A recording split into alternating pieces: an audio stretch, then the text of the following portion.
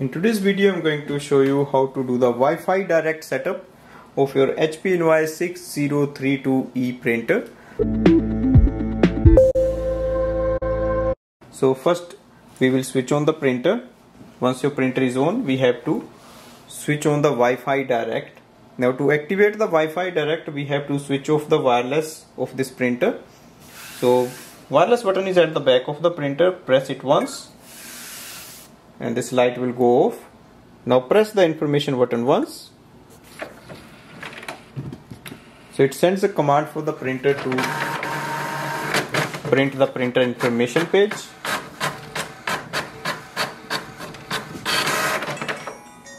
Now on the printer information page, you have to look for the Wi-Fi direct icon.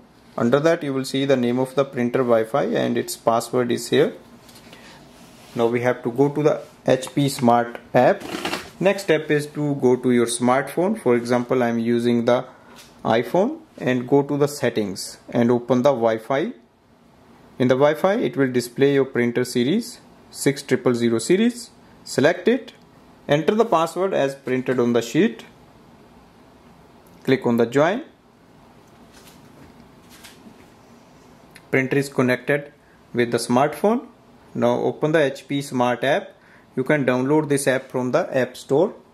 In the app section, click on the plus button on the top. Select the second option, complete now.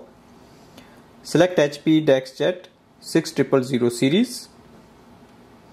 Instantly it will add up the printer and we are ready to use it for printing and scanning. So this is a wireless setup. You can use it when you don't have any home or office Wi-Fi network.